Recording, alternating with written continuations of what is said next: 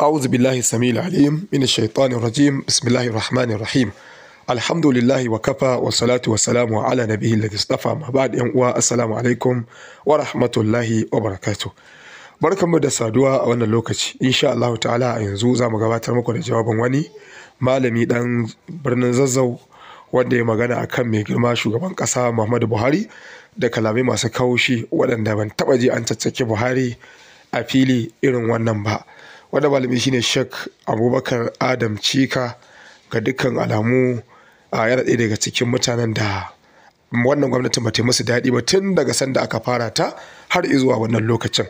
A cikin zanta muhadarar da ya gabatar ko mu ce wannan makala da ya yi magana su mai faɗi game da yadda mai girma shugaban ƙasa Muhammadu Buhari wasu mutane ake ganin sun yi masa halasci kuma amma ƙarshe shi ɗin bai musu sakamako wanda yake mai kyau ba. Batun canjin kuɗi da hauhawar farashi da abubuwan da ke faruwa a yanzu duka suna cikin ɓangarorin da ya taɓa da masu ɓangarori manya-manya waɗanda ya shiga har da batun wato ko kashe 'yan shi'a da aka yi a gwamnatin mai girma shugaban ƙasa Muhammadu Buhari. A cikin jawaban nasa ya alakanta ko ya kamanta wato tsauri da rashin jin kai da aka nuna akan 'yan shi'a da irin abin da Fir'auna ya akan mutane na kashe mutum 1000 amma a mulkin Buhari an kashe sama da mutum 1000. A duba da yanayin da muke ciki a yanzu mutane suna buƙatar jin waɗannan kalmomi da wannan malami ya furta, sannan ya kamata mutane su yi adalci. Ba duk abin da mutum ya faɗa ne yake zama karɓaɓɓe ba, kuma duk abin da ya faɗi ne dan ana adawa da shi za a watsa ba. Idan aka saurare shi za a ji akwai abubuwa da yawa da ya faɗi game da wannan gwamnatin, abubuwa ne da waƙiyyan suna faruwa da wasu abubuwa kuma da za a iya bibiyarsa akan su shi ma a yi masa martani akan cewa ba haka suke ba. Amma dai mu saurara da buɗaɗɗen kirji duba da kasancewar mutane a wannan lokacin suna da kishirwar jin irin waɗannan kalamu. Buhari, duk wanda ya san Buhari a Najeriya, siyasar Najeriya, ba zai taɓa mantawa da mutane guda uku a tarihin tafiyar siyasa na Buhari da taimakon Buhari a yanzu ba. A baya ba za ka manta da mutane guda uku a siyasar Buhari ta baya ta soja ba. A siyasar Buhari ta soja ya ba su Marshal Muktar Muhammad dan Kano ne wanda ya assasa gidan rediyon nan na Freedom, ya dinga wa Buhari kamfen, ya dinga ɗaukar ɗawainiyar Buhari a asibitoci a baya da kuɗinsa saboda ya samu lalurar kansa da ta samu Buhari to ya riga shi samu. Asibitin da yake zuwa yi introducing Buhari, yama Buhari kaza, yama Buhari kaza, yama Buhari kaza. Ƙarshe sun zauna asibiti ɗaya da Buhari sanda bai da lafiya. Buhari na shugaban ƙasa, shi bai shugaban ƙasa. Amma ƙarshe sai da manyan mutanen Kano suka yi wata gidauniya a asirci suka tattara wani abu aka kai wa Muktar Muhammad. Saboda mutum ne mai kyauta, sanda yake gwamnan Kaduna duk ɗaliban Kano da suke Kaduna duk sati sai su je gudun shi ya ɗauki kuɗi ya basu. Sanda yake gwamnan Kaduna. Saboda haka ba tara dukiya yake ba, bai da dukiya mai yawa. Ga bashi ga rashin lafiya. Buhari na shugaban ƙasa, gwamnatin tarayya tana ɗaukan kuɗinta tana ɗawainiya akan Buhari, ga wanda ya kai haƙiya vice marshal a soja. Buhari ya ƙi taimakonsa bayan taimakon da ya mishi fasinali. Ko ba ya taimako fasinali ba abota, ya kamata ya taimake shi. Amma Buhari bai taimake shi ba, haka ya kyale shi a falci. Gaisuwar shi ma bai je ba, ta gaban gidan shi kuma ya wuce wani ɗaurin aure, amma bai je mai gaisuwa ba. Muktar Muhammad kenan, kowa ya san wannan. A soja wanda ya ɗago sunan Buhari bayan Buhari ya ba shugaban ƙasa Abacha ne. Wani shari ne yanzu Buhari bai ma Abacha? An gano biliyan kaza. Malamu zai fito ce an samu miliyan kaza a Kansas, an samu dala miliyan kaza a Minnesota, an samu dala miliyan kaza a Mississippi, an samu dala miliyan kaza a Biyana. To wai duk dala miliyan ɗin nan da yake samu, shin Abacha dukiyar da ya tara ta Karuna ce da Mansan Musa da aka hada mishi? Ƙarya ce ta siyasa, kuma Buhari ya hau kai duk taimakon da Abacha ya masa, don ba dan PTF ba. A baya mai Buhari zai ce ma yayi wanda an samu wani abu impact da a gani a fili, dan a soja zalunci kawai yayi. Muktar Muhammad da sarkin Gwandu ne yanzu mai martaba Ilyasu Muhammad Bashar sun bar soja sanadin Buhari, amma mai Buhari ya taɓa musu, me ya musu ba ruwan shi da su. A siyasa kuma in kana magana siyasa, in ka kawo Buhari mutum na farko da zai fara fitowa fili kowa ya gane shi wanda yake a raye zan yi magana yanzu shine Buba Galadima. Me Buhari ya Buba Galadima saboda ya gaya mai gaskiya 2013 ka ce fa ba za ka fito ba a 2011 in aka yanke hukunci baka ci ba, to an yanke baka ci ba yanzu ya za ka fito? Abin da ya hada su kenan da Buba Galadima. Me yima Buba Galadima banda sharri da girman kai da zagi da aibata shi? Nan Zaria ga dattijan Alhaji Umar Dambo yana ministan mai, Buhari na PTF, ya ce maki Buhari hanyoyi da yawa bayan Buhari ya bar PTF ya bar ministan mai, ba abin da bai masa ba. Alhaji Umar Dambo yana buƙatar taimako ta kowace fuska, lalura na ido ta same shi, Buhari ne ya masa? Ya gaishe shi ma me ya mishi? Ba ruwan shi da shi, ya kyale shi. Bai rama biki ka mishi alheri wai ya saka maka, ko ya duba alherin da ka maka, ko ya duba amfanin su, ba ruwan shi da kai. Ba ruwan shi da kai. Shi ya fi son ƴan nanaye, makaryata, masharranta, mazambata da za su zuga shi, su faɗi ƙarya, su ɗora shi akan ba daidai ba, kuma ya sani. Dan da mutane suna ɗaukar wani abu wai ai bai sani ba, ai bai kaiwa gare shi, ai kaza kaza. To yanzu maganar canjin kuɗin nan ta tabbata ai. Da bakin shi fito, gwamnan babban banki ya gaya mishi, tunda ministar kuɗi ta ce ba sanar da su ba, ya ce a ya gaya mishi. Kuma wai in kuɗi na halas ne za ka iya waɗannan kuɗin, in na halas ne a wata uku ya isa ka canza su in dai albashin ka ne. To Muhammadu Buhari tambayar da zan maka, gidanka na Kaduna na kan Sultan Road na kusa da gidan Janar Shehu Musa Yar'adua, albashin ka ya gina maka? Albashin ka tara a soja ka gina wannan gidan, ka siya filin gidanka na Daura, albashinka ka tara ka gina wannan gidan gonanka albashinka ka tara ka gina wannan, nawa ne albashinka? Kamfanoni da 'ya'yanka yin suke ginawa, akwai rice mill babba da suke ginawa a Kaduna, iyalinka ke gina wannan, albashinka ne? Mashin ɗin da ɗanka ya haɗari na miliyan 30 da wani abu, irin waɗannan mashinan albashinka ne? Kai ka fito fa da bakinka ka faɗa albashin mutum in dai na halas ne, saboda kai shi a tunanin shi, tunda annabi dama ya ce qulubun nasu kal mir'at, zukatan mutane tamkar madubi ne, yanda kake haka kake kallon wani. So da shi zuciyarsa mummuna ce, ya san waɗanda ke ɗawainiya da shi da kuɗi ne da suka samu ta makauniyar hanya, irin su Tinubu, iri-irinsu su ne suke ɗawainiya da shi. So da haka yana kallon kowa ma kudin shi ba ta halas bane. Ka zo nan Zaria za mu kai ka wurare daban-daban, manoma nan kasar Zazzau, mu bi da kai nan hanyar Ricefa zuwa Sobane zuwa ina ne samu naka da sauransu. Akwai mutum ɗaya manomi da ke noman miliyan 80, miliyan 100, miliyan 100 kaza. Halas din shi ba wai na wani ba. Ba wani abu da kamfani zai bashi, nashi ne yana noma a nan kasar Zazzau, akwai su da yawa. Nawa ne ma'aikatan da suke aikin gwamnati? Wa ke fatan aikin gwamnati?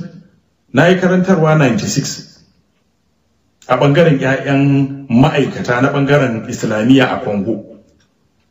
Albashi na hannu bari naira 500 ne, da shi ne za ka samu wani abu, amma kasuwanci za ka samu. Qul innal fadli bi yadillahi yuti man yasha. Allah da falala yana ba wanda ya so, ba sai albashi ba. Najeriya mutane miliyan 217, mutane sun wuce miliyan 2 ne wanda ma'aikatan gwamnati ba shi ma miliyan 17, to miliyan 200 kuma fa su ba za a yi magana a kansu ba. Kai ka ɗauka shi kenan sai in mutum maciyin haram ne sannan zai samu abu. Ka manta an yi annabi Sulaimanu, ka manta an yi Usman bin Aufin, ka manta an yi sayyidina Abubakar Halifa na farko, ka manta waɗanda duk aka yi masu dukiya ne nasu. na Khadija dukiya ce nata a lokacin da take raye, duk jaziratul Arab ba mace mai arzikin na Khadija. Kuma kasuwanci take, manzon Allah na daga cikin wanda ma suka yi idaran kasuwancin nata, karewar tsarkin kasuwanci kenan. Da aikin gwamnati duk abin da ka mallaka, ko ko su sauran mutane ba mutane bane. Fir'auna saboda fa adalcin shi, ba wai fa zan wanke Fir'auna ba, amma ka duba irin duk wannan abu da na Fir'auna, amma a irin adalcin Fir'auna an ce in dare yayi yakan fito ya hau kan wannan gurin pyramid din ya busa kaho sau 2, ma'ana ya kusa saura sa'a 2 ya shiga gida. Wanda ya san bai ci abinci ba ya zo da wuri, dan bai san sai ya shiga a zo ana hayaniya. Fir'auna yakan yanka shanu 40 a ringa ciyar da mutane. Kullum sai an yanka, sai an hada 40 sau 360, sannan Fir'auna ya bada sanarwar shekara sabuwa ta fara. Saboda kullum sai an yanka shanu 40 an raba mutane kyauta. Fir'auna yakan sa a kira shugaban bangaren sana'a kamar makeri ko masassaki ko mai yin tukunya, ya kira su, ko goldsmith ma duk yakan kira irin wannan, ya ce mushi ka je ka yi kaza da yawa a yau, ya ce a raba mutane kyauta. Yau yana jin ya ba kowa zinari, yau yana jin ya ba kowa doki, yau yana kaza. Duk wanda suka fi Fir'auna ɗaukaka suka samu.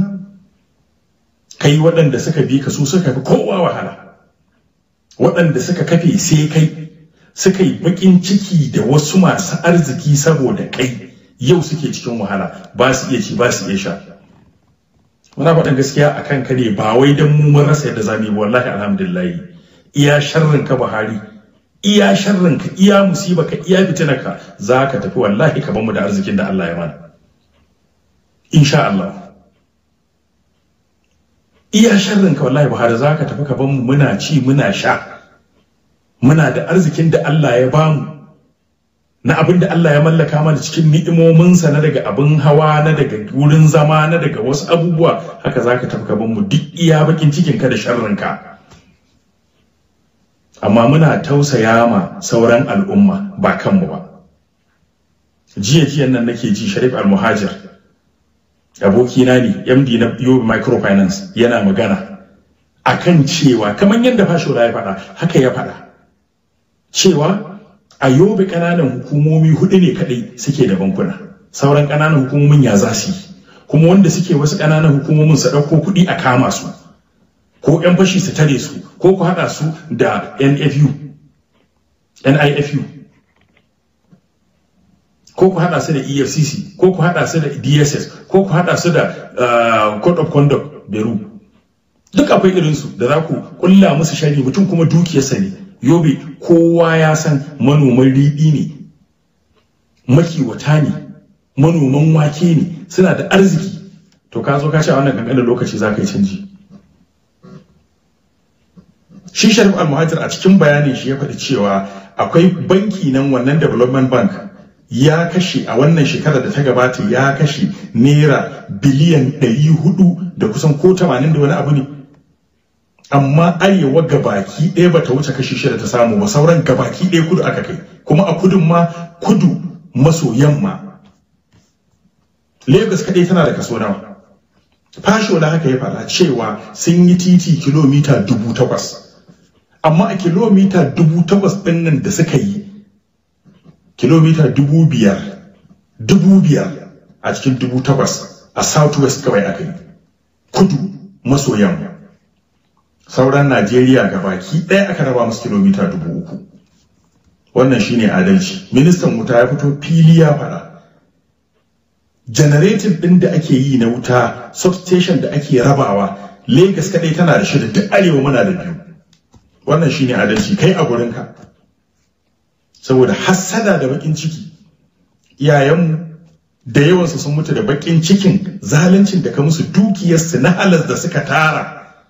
Haka suka dinga bari muna wasan yara da su, saboda sun je canjin kuɗi ya sun rasa yadda za su. Iyayenmu mata da yawa, wasu wanke-wanke, wasu dakau, wasu tuya kosai, wasu yin kamu, wasu kaza. Haka aka koma ana cin tuwon fulawa. Ga shaida da rago ne lokacin da kake abin nan, mun je siyo kananzir, saboda kananzir ma ya zama musiba a lokacin. Sabulu sai an yi layi, ka siya kai da haƙƙinka. Duk wannan zaluncin da kai 84 shine yanzu ka ƙara dawowa don Allah ya tabbatar wa da mutane haƙƙin da aka danne na wasu shugabanni da suka nufe mu da alhairi, irin su Babangida. Aka ringa zagin su saboda kai, aka ringa aibata saboda kai, irin su Abacha a yanda suka yi, aka ringa zagin su saboda kai, aka ringa aibata saboda kai. Sai Allah ya dawo da kai ya nuna ma masu kaunaka su suka fi shan bakan wahala. Ka hau shinkafa 7,000 da wani abu, yau shinkafa kusan ta doshi 30,000 da wani abu nesa.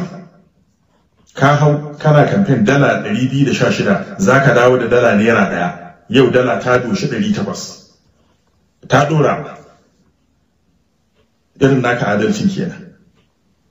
irin naka adalcin kenan. Dama Bahaushe yana cewa inda saniyar gaba ta sha ruwa ta baya ma ta zo nan za ta sha. To kai kayi mana banna, ka ɗauko kuma wani yana kakkarwa, za ka ɗora shi ku ci gaba da yi mana banna da zalunci. To in Allah da Allah ba zai cika maka burinka bayan ka bin mulki. Talakawan Najeriya mu ce wai gwamma kai ba, in Allah yadda ba za mu ga haka ba, sai dai kai ka ga haka. In Allah yadda wannan mulki da zaluncin da kai sai ka ga sakamako. An ruwaito cewa Fir'auna mutane 1000 da wani abu ya kashe. A wannan lokacin da Allah ke cewa zabihu na abuna kuma ya sa nisa ku bi zalikum bala mai rabbukum azim, gaba ɗaya mutum 1000 da wani abu ne. Rana ɗaya tak Buhari a nan Zaria lokacin da ka zo kisan yan shi'a mutum 3000 da wani abu ka kashe rana ɗaya.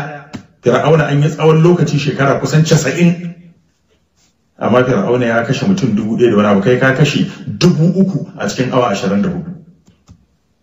Dama ko Fir'auna a gaban kowa mun faɗa imani da Allah daban, iya mulki da salon mulki daban. Ba ka da wani tsari na salon mulki. Waɗanda suka gabace ka irin su Jonathan sun fi ka iya siyasa da sauƙaƙa wa mutane. Imam Ali yana cewa kaifa ma yakunu murabbi haka za yakunu murabba. Yanda wanda ke koyarwa yake haka wanda aka koyar din zai kasance.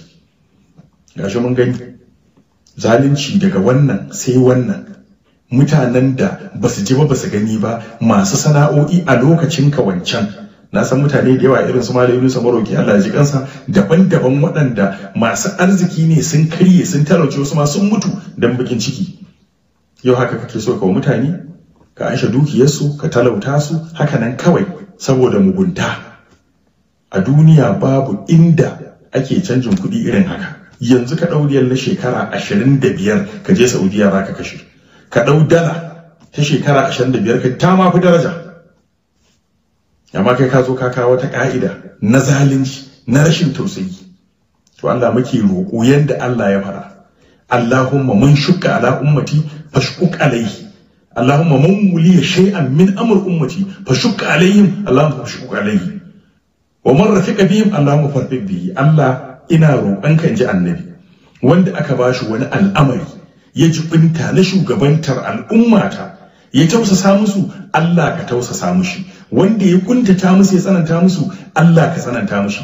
Buhari ka tsananta mana, ka tsananta wa al'umma, ka tsananta ma ƴaƴanmu a karatu, ka tsananta mana mu a kasuwancin da muke yi, ka tsananta mana mu a tafiye-tafiyen da muke, ka tsananta a lafiyarmu, ka tsananta a zaman lafiyarmu, ka bar mu ƙasa ta watse, babu wani abu da ka kawo wanda yake na alhairi ya ci gaba. Allah ya mana sakaya tsakaninmu mu da kai, yanda kake fatan wai a ce gwamma kai da wanda zai zo. Allah kada ya nuna mana haka, Allah ya nuna mana ƙarshen ka. Wannan mugun nufi da kake na talauta mutane da kaskantar da mutane da musguna wa mutane. Alhamdulillah, duk wanda ya duba kalaman wannan malami a ciki zai ga akwai abin dauka, akwai abin jefarwa, kuma akwai abin da zamu iya kira da suna kamar wani hazzun nafsi, wani abu da rai ke so, zuciya ke bukata aka faɗi. Ba wa ina kare gwamnati bane 100%, kamar da kuka ji a shimfiɗa ta na ce akwai abin da za a ɗauka, akwai abin da za a yadda. Allah yana cewa idza qultum fa'dilu walau kana za qurba. Matakar za ku yi magana to fa ku faɗi adalci, ko da gaskiya ta hau kan wanda mai wuce makusancin ku ne, ku faɗi abin da yake daidai.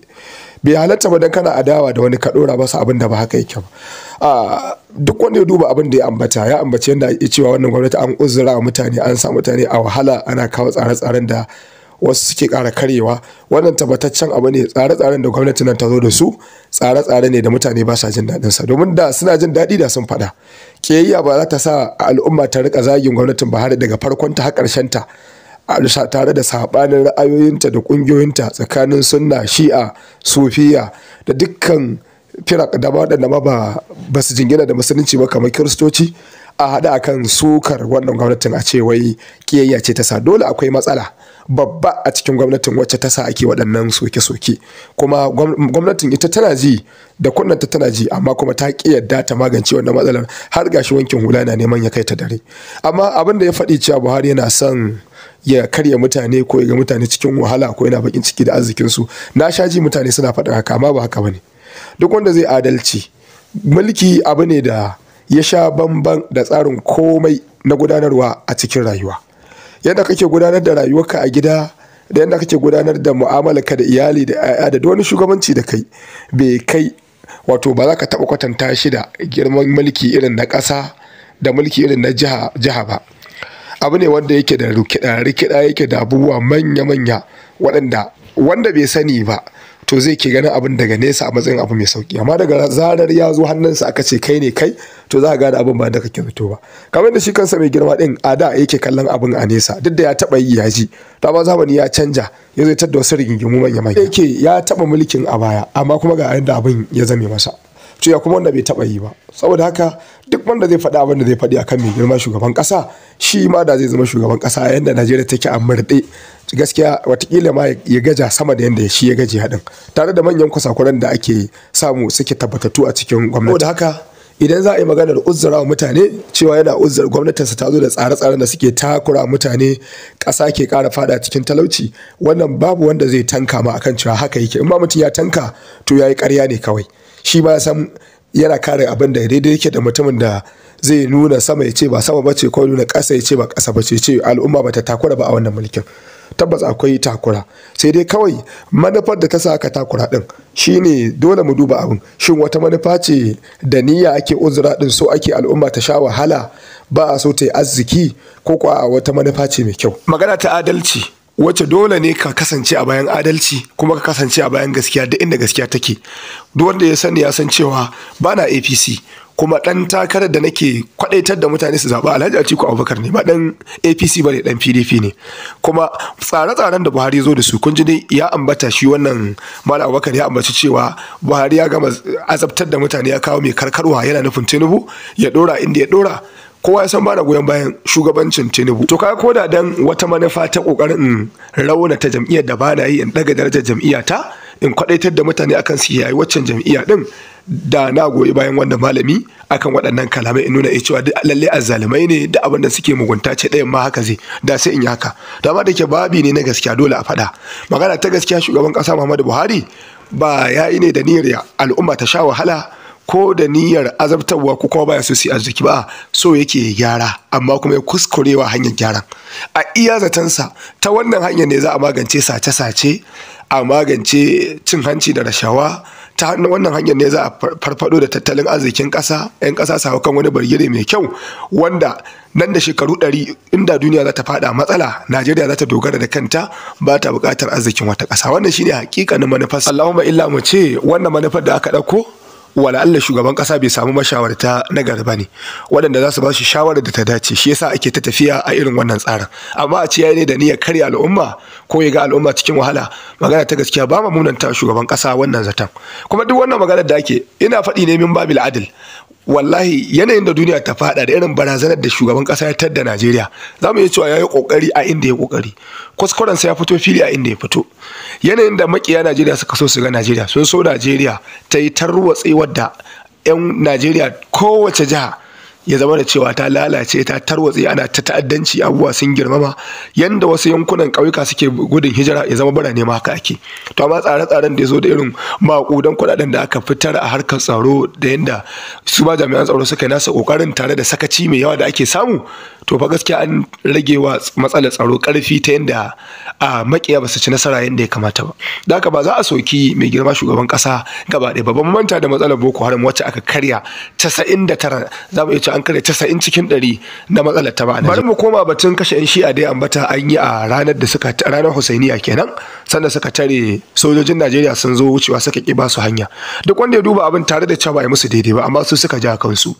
Idan kai da kanka ka san cewa wani azzalumi ne, ka je ka sha gabansa ka ce bai isa ba, da bindiga a nan sa, kai baka da bindiga, sai ya daga bindiga ya harbe ka, waye kashe kansa? Shi kashe kansa. Wannan kenan. Misali a ce kawai ka je ba makami a hannunka, ka je sansanin 'yan garkuwa, za su wuce 'yan ta'adda sun zo cewa akan mashina, ka tsaya a gabansa ka ce ba za ku wuce ba, zai yiwu? Idan suka bude ba wuta, wa za a zarga da ya halaka ka? Kai ka halaka kanka, kai kanka mayanka. To balle waɗannan ba 'yan ta'adda bane. Na bada misali ne da 'yan ta'adda saboda mutane su fi fahimta, tunda ba sa ƙaunar gwamnatin. To amma a zahiri, a hakika, gwamnati ce fa mai cikakken iko. Gwamnati ce da take da dokoki da ka'ida da sharuɗa wanda kowa ya riga ya san su. A ce babban hafsan sojojin kasar irin wannan da kasar tamu ta Najeriya a daidai lokacin da ake fama da matsalar tsaro ya zo wucewa, ku tare su ku ce ba za su wuce ba, ku ce ba zai wuce ba shi da tawagarsa, wai malam ya hana ku. Ba shakka wannan tsokanar fitina ne, kuma hakan wani yunkuri ne na nuna cewa gwamnati ba gwamnati ba ce, ku ne gwamnati. Daidai yake da mutum ya da'awar cewa bayan Najeriya akwai wata kasar a cikin Najeriya tana da iko. Hana wucewar hafsan sojojin Najeriya ya je fadar sarkin Zazzau a wannan lokacin daidai yake da wata ƙasa ta hana tawagar wata ƙasa wucewa ta gefen ƙasarta, ta ce ba za ta wuce ba saboda ƙasar ta ce ita take da iko da wannan yankin. To kaga abin da suka yi wani nau'i ne na tawaye, wani nau'i ne na yunkurin kafa ƙasa cikin ƙasa. To wannan kuskure ne suka aikata babba, zalunci ne mai girma, kuma aka yi musu zalunci sama da zaluncin da suka yi, aka musu ta'addanci sama da ta'addancin da suka aikata. A ka'ida ce ta aikin soji, duk wanda ya ɗau makami ya nufi soja, to soja yana iya kashe shi. Haka ɗan sanda, ka ɗauki makami ka nufi jami'in tsaro, an ba wa jami'in tsaro damar ya kare kansa. To kaga yadda suka rika fitowa da adda suna ɗagawa, suna bugawa, suna kartawa titi kamar suna kaiwa jami'an tsaro farmaki ne, jifansa da duwatsu. Magana ta gaskiya wannan abin su suka jawa kansu. Duk da yake inda da yanda za a ɗauki wani matakin da ba nan ba, to da shi ya fi kyau, ba abu matakin kisa ba. To saboda haka duk wanda yake da tunani irin wannan na tsaurin kai ga hukuma sai ya kiyaye, saboda gudun kada irin wannan ta faru da shi. Kuma da a ce an kyale a lokacin, Allah kaɗai san mutanen da za su zama 'yan ta'adda ta dalilin haka, su riƙa rena hukuma, a ɗauki dutse a jefa ɗan sanda ko soja, ko a ɗauki makami a faɗa da hukuma. Gaskiya wannan ba alheri ba ne, shi ne tushen ta'addanci a ko'ina a duniya. Muna neman tsarin Allah daga zamiya ko wace iri ce. Allah ka ba mu lafiya da zama lafiya. Wa sallallahu baraka ala nabiyina Muhammadin wa alihi wa sahbihi wa sallam. Wassalamu alaikum wa rahmatullahi wa barakatuh.